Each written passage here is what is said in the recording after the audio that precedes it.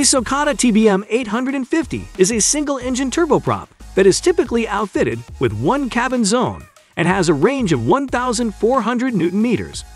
The TBM 850. The Socata TBM 850 is a medium-range, single-engine turboprop business aircraft configured in a low-wing conventional tail design with electro-hydraulically actuated fully retractable single-wheel tricycle landing gear.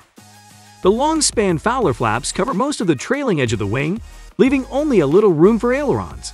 To augment the authority of the small ailerons, the TBM 850 has roll spoilers that extend after the aileron travels several degrees up to initiate the bank.